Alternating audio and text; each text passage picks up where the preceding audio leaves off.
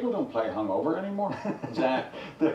There are also more tours around the world now to cut your teeth, 72-hole events, and more money. In any field, you throw up the kind of money they're playing for, it gets awfully competitive. There are currently 9 courses in the British Open rotation. If they were to add a 10th, and there's been some talk about Portrush this week, where should it go? Brandon, we'll start with you. It's funny, I was talking to David earlier. I was thinking, David, help me out here. Northern Ireland is part of the United Kingdom, yes, but it's not part of Great Britain.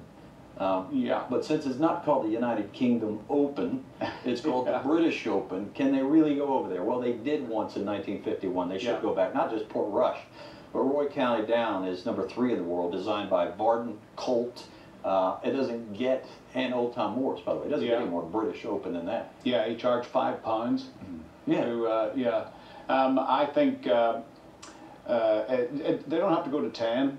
They can stay at 9. They can include Royal Portrush, and they can toss out Royal St. George's. There you go.